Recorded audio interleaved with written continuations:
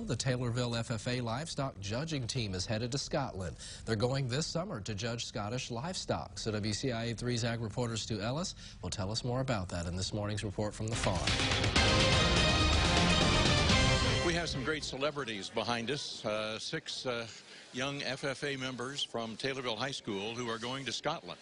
They've been invited to be in Scotland for the International Livestock Judging Contest. And Lizzie Schaefer, how did you happen to get invited? So we were reserve national champions at the National Western Roundup in January. So because we were reserve national champions, we get the opportunity to go on this tour. And what sort of livestock judging are you going to be doing in Scotland?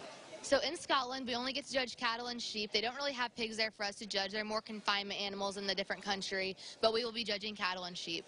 Okay, and this is, you've been there before. This is a big deal. Yes, I went a couple years ago actually with my last livestock judging team, and we're very excited to be able to go again. And you're raising money to be able to get to do, how does somebody contribute if they want to? So we're trying to raise money as much as we can to help subsidize our costs so we can actually be able to all go. So we're trying to be able to raise money, and if anybody wants to send in a check, they can send it to Taylorville High School and make the attention to Taylorville FFA. All right. Now, livestock in Scotland are a lot different than those in the U.S.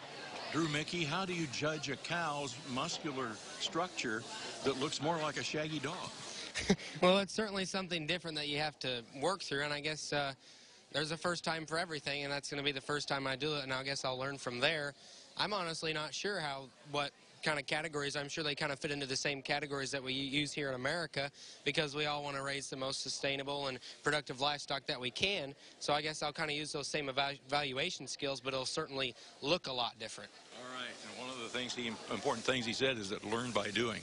That's our report from the farm. I'm Stu Ellis with WCIA 3, your local news leader.